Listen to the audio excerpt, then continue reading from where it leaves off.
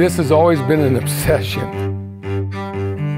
Everybody collects something, and mine just happens to be antlers.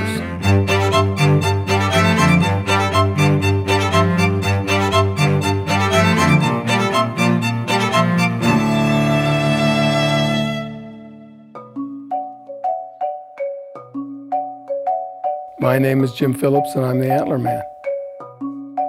I have over 16,000 antlers.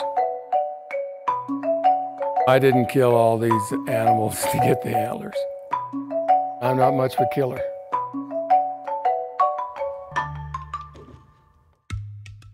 Deer and elk and moose and antelope shed their antlers every year and grow a new set of antlers. I just started walking out in the hills, and I would find one and pick it up and bring it home. There is no harm to the animal. I have good days and bad days. The most deer antlers I ever found in a day was 87. But I've hiked 11 hours and never found an antler.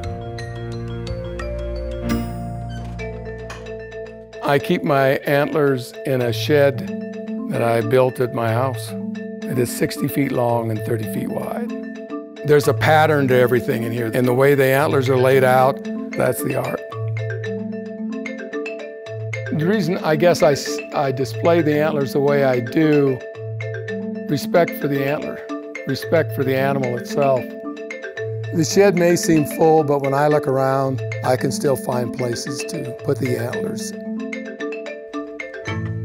As long as I can get out and get around in the mountains, I'll continue to collect. I get the same thrill today, 59 years later, as I did when I was a 10-year-old. And there's very few things you can say that about. My wife has plans on me stopping. My daughters have a plan on me stopping, but I have no plans on ever stopping.